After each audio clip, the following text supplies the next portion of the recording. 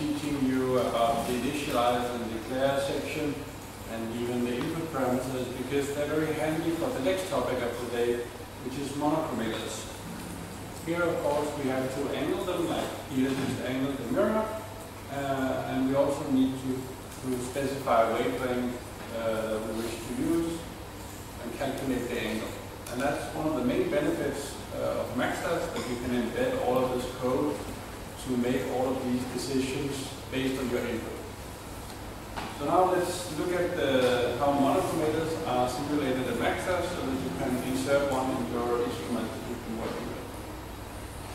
First, a quick overview. We'll talk about quickly the purpose, then the McStas implementation and some advice in how to use it. Then an overview of some of the most popular components, and then we'll get right back to your exercise. Of course, the purpose of the monochromator is to select a wavelength, and of course this happens with Bragg's law. But we also have the annoying part here with the higher orders are reflected. And this is also simulated in some McStas components. And a common thing to investigate is how this higher order can influence your instrument, and if you can avoid it. So the most basic monochromator we have is called monochromator flat. So it's just a 2D thing. It has no thickness. There's no actual physics simulation of any single crystal. It's just a single scattering vector that you can define either as a Q vector or as a lattice spacing, and of course then the Q is just calculated. Standard is an orientation in the YZ plane, so that rotation along the y-axis corresponds to theta, no extra 90-degree rotation necessary. You can also provide it with a mosaicity of the crystal and a maximum reflectivity, which is then taken into account. It's quite limited in functionality, as it does not simulate the higher orders, but then again it's very easy to use and of course computationally fast. So how do you insert one of these in your instrument file?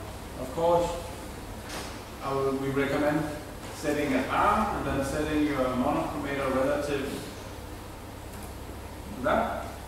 But here I just set it directly relative to the source with my theta as a rotation.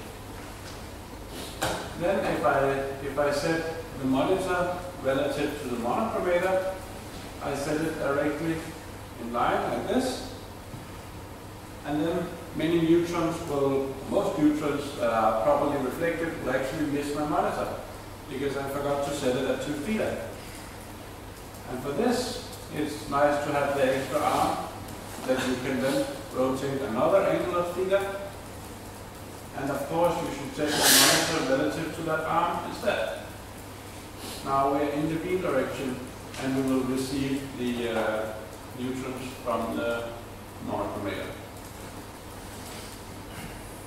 So if you see an empty monitor, you probably made this mistake.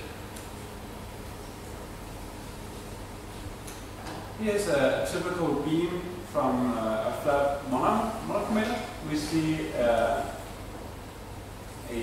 soft beam, so to say. It has more or less the same spatial characteristic as is left, because it's basically like a mirror, but only selects the one wavelength. In divergence, we have some changes, because the divergence is directly dependent on the mosaicity of the monochromator. And then here I try to plot the wavelength, but it's hard to see on the screen. Of course, we have some distribution of wavelengths around the selected wavelength, again because of the mosaicity. So in this way, the divergence and the wavelength distribution are connected. And another thing that's connected is the divergence and energy.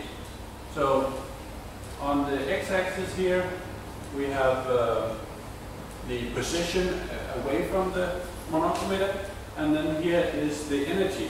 And we see that the energy range that is scattered has a correlation with the position at this distance. Because of course, if you have a little more divergence to one side, then Bragg's law sees that as a higher theta, and you get a different energy. And this correlation is very important for the resolution function of an instrument. Next is the monochromator curve. And it is curved, but from several flat segments. So here we have 3 horizontal and 3 vertical, and you would set the height and set width of each of these segments, and then a gap as how much space there's in between them.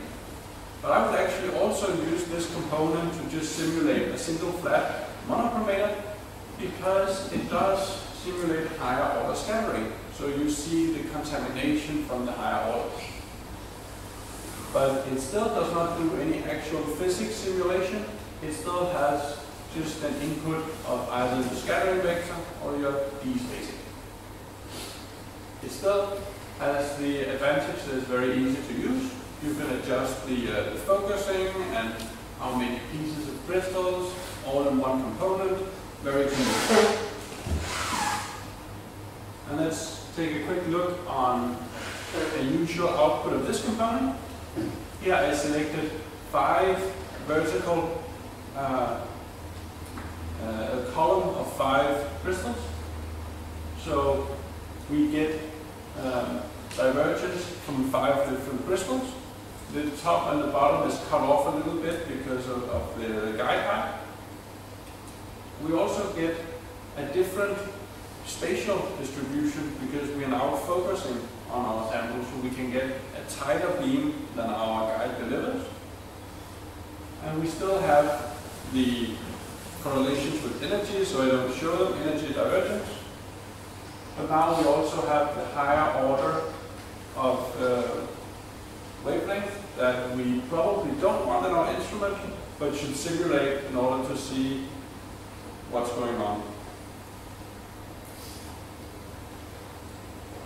And then a special mention goes out to the single crystal component, which can also kind of be used as a monochromator component, but it's much more difficult to use because this is an actual diffraction sample, and so it has a depth, and this depth will influence your transmission and reflectivity. It also has all the mosaicity options that you would want. So you can use this as a monochromator, but it's much more difficult to use, especially if you want to make a focusing monochromator where you use many of these, and it's also a slower computation speed. But then again, you get all the other reflections. Maybe you want to investigate if some other reflection in your monochromator could become an issue. You can use the single crystal and get a full physics simulation of the single crystal scatter.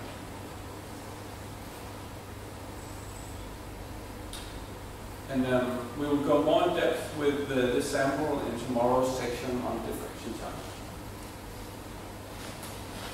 And that was this very quick talk on monochromators. Now it's time to insert one in your instrument and use both the input parameter, declare section, and initialize in order to select the wavelength you wish from the monochromator.